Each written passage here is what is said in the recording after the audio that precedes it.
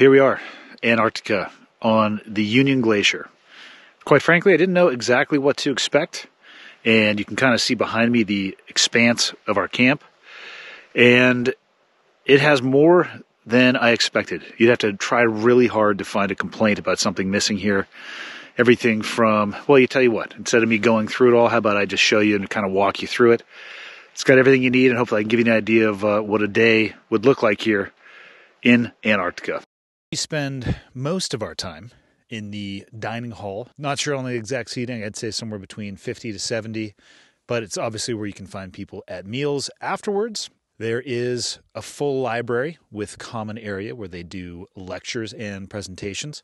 If you came to Antarctica with a credit card or some cash, there is a gift store. They have a full shower facility, and of course with that, they have a bathroom set up as well. I'm not going to take you inside of the bathrooms because I feel like people know what a bathroom looks like. And right next to the bathrooms, they have a satellite phone booth, if you will. You can buy a card and talk to people back home. There's a collection of cross-country skis and fat tire bikes. And if that doesn't do it for you, you can always hop into one of their highly modified F550s or vans, and you can take day trips. We went out to Elephant Head, looked at the ice, went on a hike, and then we're incredibly fortunate to be able to go watch a Russian Aleutian land on the blue ice runway.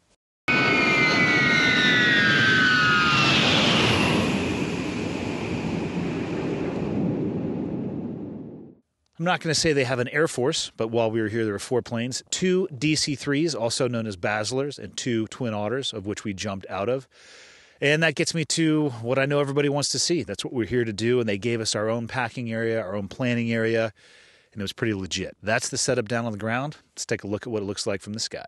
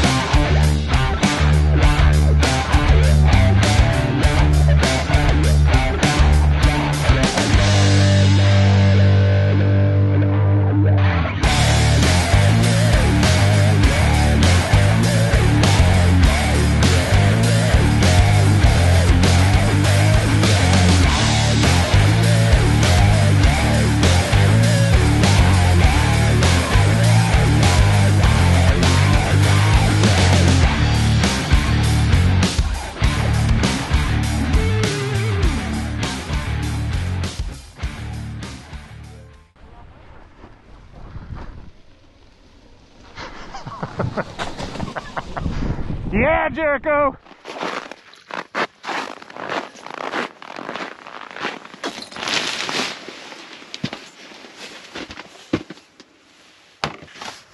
So here we are, home sweet home.